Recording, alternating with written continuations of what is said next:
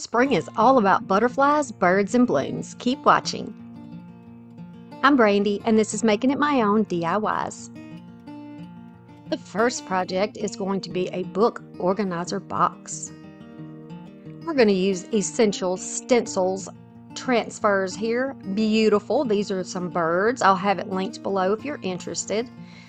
I have this little box, and I got it from dirt cheap, but you can see here that it is from, I believe, Target. I got these very, very cheap. I think they were like 50 cents a piece, so I got like 12 of them. I left some though. So we're going to use this little box and this beautiful branch. You saw the little wooden tool I had? It came with the basket making set, but it works really good for burnishing on these stencils, and I love using it for that. Always try around. I've used the plastic ones, I've used the wood ones. It just really depends on what type of project that you're doing, and if you have something that's really detailed like this, you might want to use something a little bit smaller so you can really get around the surface better. And I found that when I'm using stencils, these rub-on transfers on wood, using a wood tool seems to make it apply easier.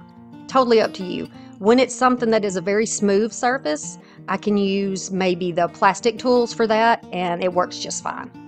So when you're using transfers like this, rub-on transfers, it's really important that you go around the entire project, the whole thing. I've just sped it up a little bit because nobody wants to see me do this all day, right? Not the whole video. And I'm just going to go around every single bit of it. I always try a little bit before I pull the whole thing off to make sure it's sticking down. And you can see here that yes, everything stuck down. So do you think this is like a Japanese magnolia here, or I'm probably saying that wrong, like a Japanese magnolia or cherry blossoms? They're really gorgeous, and I think for spring they're absolutely perfect. All right, y'all know I love my little birds too. This set was perfect for me. It's like they designed it for me, really.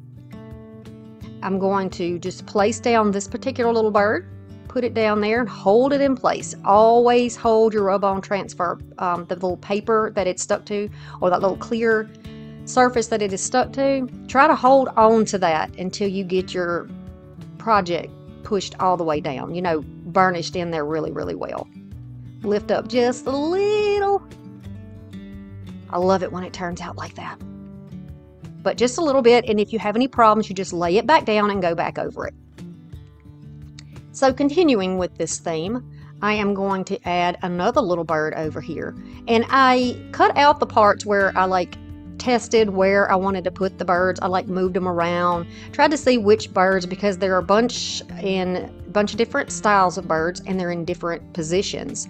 So I wanted it where it made sense, like where their feet are, their little, you see it actually looks like they're standing on the branch. It just blends in beautifully together.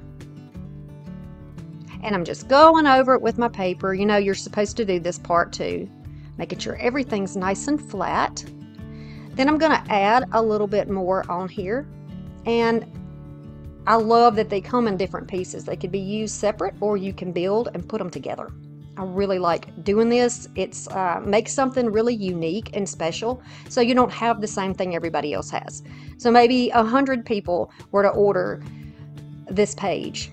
You can still take those 100 people and they can make these totally different. They could customize them exactly like they want them.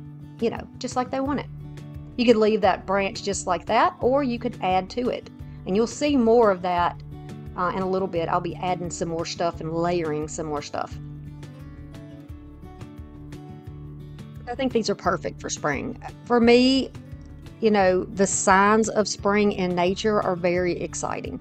Now, fall is my favorite season, as most of you will know if you follow me very long. However, in the springtime, since you know I live here in the country, I can see all the changes in the trees, and we have a wisteria, like a little bush outside, and watching all the stages of that. Our blueberry tree, when it starts to flower, I need to show y'all that when it happens this year. It's just absolutely stunning.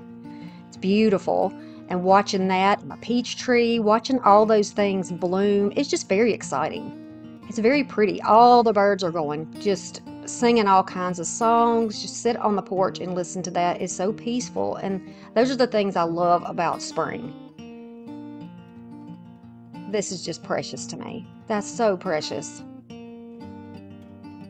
So I thought it would be a cool idea to put this on the inside. This little branch doesn't have any flowers on it, right? No flowers on it. But I thought I would put it right here on the inside of the box. Now this part of it is painted white, and that's the way that the box came. I didn't do anything special. So I'm just going to position it, kind of press it down. It has a little bit of stickiness so that it will cling slightly to your surface, and I just like to kind of use that and push down a little bit and hold it in place. And then, you know, get in there with that tool and go over all the details of this tree branch and this beautiful little bird. And so far we've got 3 different birds on here. It's so cute. They did an absolute fantastic job on these stencils. That is gorgeous. It just peels off so nicely. You know, not every project we do has to be complicated. And although I'm taking my time to really show you how to stretch these rub-on transfers, how to really build them and make something your own, they just doesn't take a whole lot of time to do it, you know, other than deciding where you want your pieces to go. And then the rest of it goes pretty smoothly. You know, if you're a beginner crafter, this might be the perfect way for you to build your confidence. Of course, if you don't find boxes like this, it's not a big deal. You can get any type of a box, a wooden box. You can find them at thrift stores, craft stores, what have you. You can find wooden boxes, and you could do this on your own. These would be super cute on a painted jewelry box, I think, too. So there's a close-up of these flowers so you can see just how detailed they are.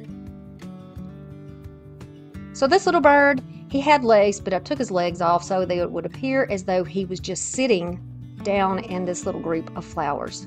So we're going to call this our little robin redbreast and put him right there in a nest of flowers. He's happy. He's checking out the signs of spring too. I want to let y'all know that I have actually recorded my walk around the property. It is going to be, and my children helped me, so you'll see their little hands and things in the video. But it's the video that I'm going to put out that's not typical for my channel, and I would really appreciate it when you see it if you would watch it. Now, it is going to be labeled something to the effect of goblin core with question marks, because it's a new core, like cottage core, that I have found. It's an aesthetic that is really interesting, and surprisingly enough, the characteristics are very similar to the wooden type, the woodland type decor that I like.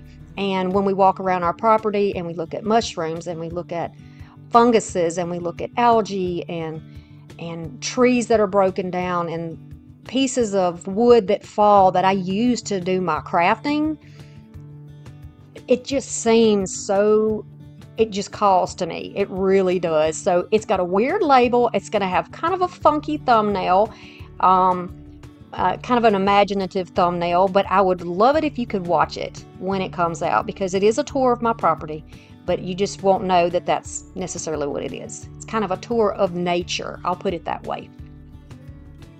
Okay, so you see this is another branch that doesn't have much going on. Maybe it's just going to start blooming soon. And so I'm going to add this bird on here. But you see how on his belly you can see the branch through it? See right there? I am going to disguise that by adding a bloom to the tree. So I'm going to put it on an existing little nub where a branch would be coming out. I'm going to go right over the top of it. See, I'm going along with the contours that are already there to make it look as though it was meant to be this way. So now it just looks a little more 3D, right? It looks like the bird is kind of on the branch behind the flowers. We're going to add a little more up here. This is close for you so you can see just how much time I take to get the right position, hold it in place, and then give that a good burnishing. Just really go over it. If y'all don't have tools like this, it's not a big deal. Grab a little wooden popsicle stick. That'll work fine. See, this is why we pull them up easily, very slowly, so we can fix all the little edges. I don't want it to look sloppy. We want this to look high quality. So, we've got our blossoms here. We've got our birds here. Let's add those butterflies. These are beautiful. These came from another sheet of rub-on transfers. And I am just going to borrow some of those from that sheet, just show you how you can mix it up. And I'm going to add some little butterflies just here and there. I'm not going to, go nuts with it, but look at that little blue butterfly. And I'm going to take this little yellow butterfly, and this one looks like he's sitting or standing on a branch the way he's positioned with his wings up. So I thought, well, let's put him on a branch. It almost looks like the little bird who's sharing the space with him is checking him out.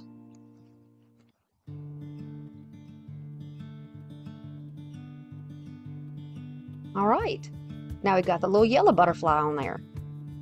It looks like a little wren up there on that branch on the inside, doesn't it? I love that. So pretty. House wrens are so cute. They make a mess.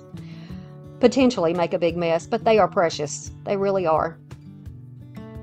Okay. So tell me what you think about this box. You could put magazines in here. You could put spring things on here. Heck, you could use this on a coffee bar if you wanted to put your sugar and creamer bottles. If you have the little jars that are like the little shakers, you could use this for lots of things. The next project is going to be a deco egg decor piece.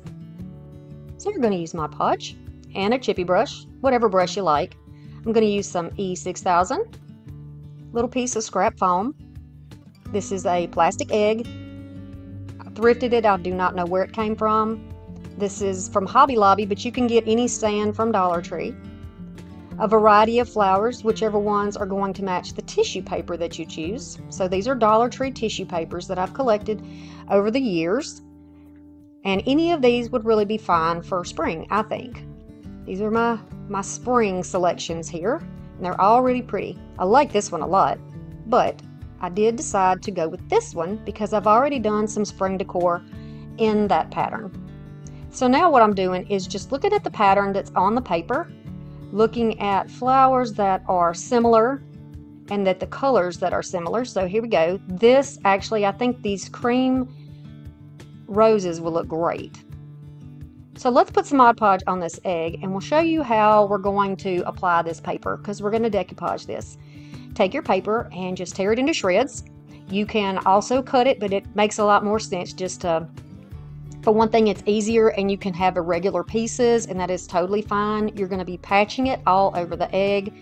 So just be very careful when you put it down. Don't try to move it. Don't try to slide it because it can tear. Tissue paper is very thin and Mod Podge is going to get it wet, so it's going to be even more fragile. Take your brush and just go over your edges.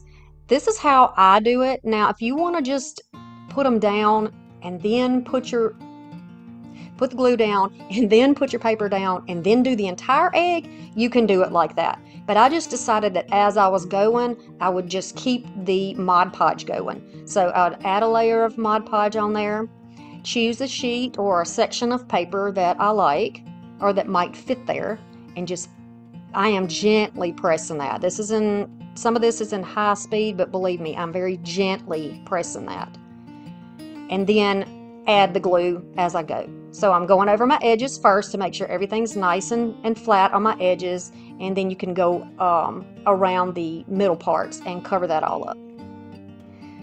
And you're going to do that all the way around the egg until you have it completely covered with the paper. And it does take a little time to dry. So you can sit it in front of a fan if you want to, and if you have time, just let it dry overnight. I don't think it would take the whole day to dry, but certainly you can wait and do it the next day. You can move on to something else and work on that while this dries, which is what I usually do. So now we're going to work on the base. I'm going to take this piece of foam and cut it into a section that will fit on this little candle stand or riser, cupcake riser, whatever you want to call that. If you notice, I don't necessarily go by the typical names of things. I just kind of blurt it out and then try to correct myself. Y'all know what I mean, though. Scrambled brains. I know what I want to say, but when it comes out my mouth, sometimes it is so wrong. All right, I'm going to take that E6000 and put a couple of dots on here around the edges. And yes, it is flipped over, and I'm using the underside. The underside has some rough edges, which will make the glue and foam stick together better instead of being all glossy. It's kind of hard to glue things to something that's glossy. And I like the shape of this upside down for the contour of this piece. So you'll see what I'm saying. Now I'm going to just pull off some of these and cut off some of these little roses. These are really pretty. I got these at the thrift store, and they're nice quality. These little fern pieces came off of the purple picks that I have been using. See the little purple in the background? These pieces came off of it. But the pieces are too big as it is, so I'm going to cut the lighter and smaller sections off the top, and we're going to use that. And I'll save the bottom pieces for another project. That's a really good way to save your money there. I'm going to take some of this green, and I'm going to paint this piece of foam. I would have used green foam, but I didn't have any, so that's why I painted it. You don't have to do that if you don't want, but it'll help disguise your greenery. So here's the egg once it is dry, and I will tell you that the underneath part of this egg, because I actually put it on the bottom of the egg and I shouldn't have, is still kind of wet. I'm going to glue it down here. I wanted to get the video done for y'all, so I didn't let it dry completely. Please let yours dry completely, or you're going to have issues with the egg falling off the foam. I'm going to add in some hot glue and the other glue, my E6000. You use whatever super glue you want to use, but it's thick and kind of gel-like, so I like that. And then let that dry, which I did not do, and you will see the problem it causes. Okay. So it's a little wobbly there, right? I'm going to just hold it in place so I can show you what to do. I'm going to alternate the very pale peach and the darker peach. I'm going to go all the way around the green right in the center, just placing these down. You can glue directly to the foam if you would like to do that, but a lot of time with the foam, the pieces will fall out. So I used the little wire section and just poked it in there and then added some hot glue. So they're kind of chained together, right? Now, I chose this yellow because there's a little yellow in there. In springtime, you know, we got yellow. This actually looks like goldenrod, which we usually see in the fall here, but it's pretty. Annoying as heck if you have allergies, but it's pretty. Makes a nice little flyaway. Looks like a little something blooming, something new coming to life. Springing forth. Go all the way around and put those on, whatever type you want to use, and then I'm going to add these little pieces of fern. I'm going to have them all going in the same direction. So the bottom will be to the left and they're going to point up toward the right. So this is more of a structured type floral piece, I guess you could say, than I normally do. I normally like kind of a wild cottagey look. But for this particular project, I thought it would be nice to do something a little different because everybody's taste is different. And maybe you prefer this to some of the wilder stuff I do. So I'm giving you some options. Now I've got these little pieces here, and they came off some thrifted pieces, but you can use lavender. That would be pretty, and I know Dollar Tree has carried lavender in the past, or some of those fuzzy looking greenery pieces they had a few years ago. I know my stores still have them. You could cut some pieces of that off and put it in there. That would be really pretty too. I'm just going to tuck these in here and there, and you can see they're kind of it's kind of a pattern, you know, going around the plant or going around the roses there on the bottom of the egg. Trying to hold that egg on there. You can see it's kind of floppy sometimes. I'm going to cut off a piece of this beautiful ribbon. It's got the little kind of eyelet look on the edges, the little extra loops of thread, and I'm going to tie a pretty bow around the base. You don't have to do this part, or you could add flowers, whatever you want to do here. Just going to trim down that little bow. And then this is how this piece is going to look.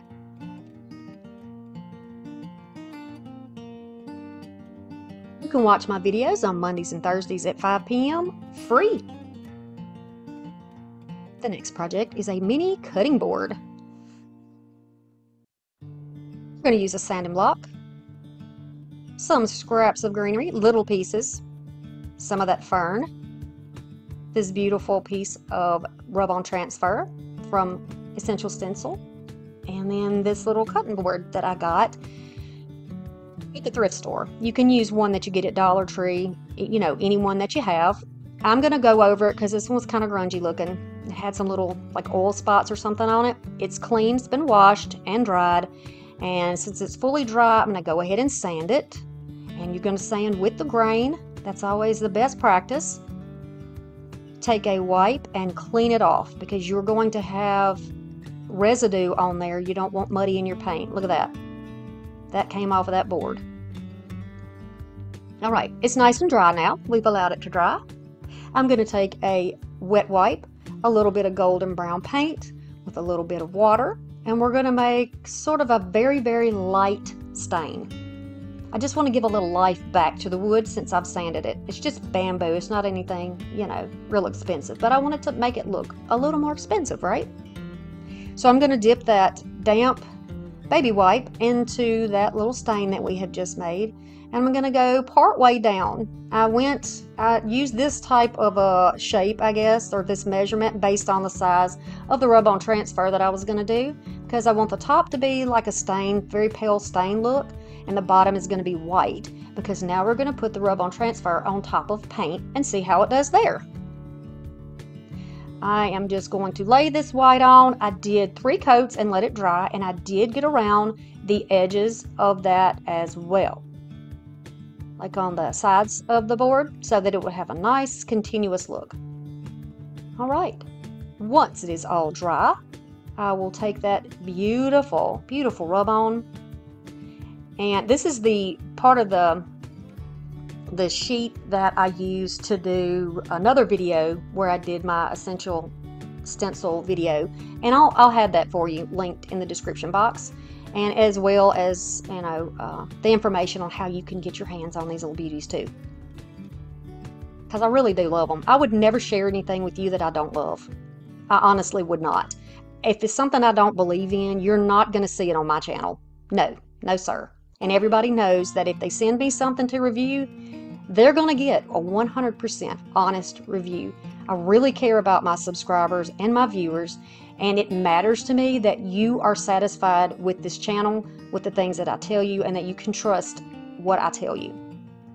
That really matters more than anything else. Okay, now once that's all down, and now you see I've switched over to a little wooden piece just on the little edges. I'm going to carefully, because it's just so detailed, I'm going to slowly pull that up. Any place that raises up, I'll lay it back down and see, just like that little edge, and make sure that it comes out complete. This is beautiful. Absolutely beautiful. I'm not saying my work is beautiful, but what I'm saying is the stencil itself is beautiful. And it fit perfectly in that white painted area. Look at the detail. So I want to add a little wreath to the top just to give it a little something extra. Certainly don't have to do this. I have a couple of tiny little miniature wreaths. And the smallest one is the one I think that we're going to use. This little piece of jute actually came from a hanging sign from Dollar Tree, and I saved these things to use them again. So they still have the little plasticky edges, which makes it really nice when you're threading it through something like this. I'm going to find where I want to place it and then flip it over. And then we'll just hold it down there with some hot glue. And certainly you could use a staple if you've got a staple gun. You could do that. And then cover it with a piece of white paper and trim it off so that the back is nice and neat. Okay? Now to keep it from moving, I'm just going to add some hot glue on the back of the little wreath form and kind of center it on the little board. Hold it there for a second, let it dry, and this is how it's going to look. Now we're going to make a miniature wreath right on the top. We can do that We can cut our bigger pieces into smaller pieces and use the same type of techniques and methods that we use when we are making a floral wreath. You're just going to use smaller pieces. I really wanted to use this little piece of fern, only one little piece, right here, going across. And then I'll start adding these little pieces of, I guess they're like little berries. Some of them are green and some of them are purple. No, I don't know if they're berries. These might actually be part of like seed pods. Not sure, but they're really pretty. And they look like little clusters of flowers that are about to bloom. Really pretty. I'm going to add these all over this wreath. I'm going to do the sides, the top surface. I'll leave a couple of little spaces on the top open so that I can add these bigger flowers. I'm going to add, this little pick came with, it's like a dark purple, and so we're going to add one of those, just cutting it down where it will actually fit, and this is glued sort of toward the top inside. You'll need it to be a little more flat, so you need to trim it down, then go ahead and trim it down, and then it has the lighter purple and the white, and I think they look really cute together. I'm going to add a stem, and then we're going to put one of those little pods right on the top of a piece of greenery we've added. We just made our own little plant there. And this is how it will look. I'm going to use just my little heat gun here, and this is going to get rid of all those little glue strings. Here's the final result on this one.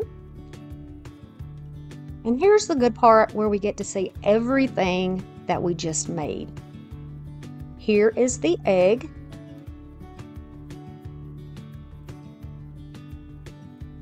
If you're enjoying this video and the content that I put out, you can subscribe to my channel for free. And I always appreciate it. Be sure that you leave me some comments down in the comment section. I always respond to everyone. I read every single thing, and I know that these are projects that you can do. I'd love to hear what you would do with these projects. I love the encouragement and support that you guys give me continually. It is constant. The love that I feel when I get in the comment section of my videos is just overwhelming. It really makes my heart just swell with joy, and I want to thank you for that. I want to thank you for being part of my YouTube journey. It's been very fun. It's been very exciting getting to meet so many people with so many similar thoughts, and so many similar interests. That you like my work is the biggest compliment in the entire world. And I put this out there for you and make it budget friendly so that we can all do it. I thank you so very much for stopping by. And I'll see you again soon. Bye.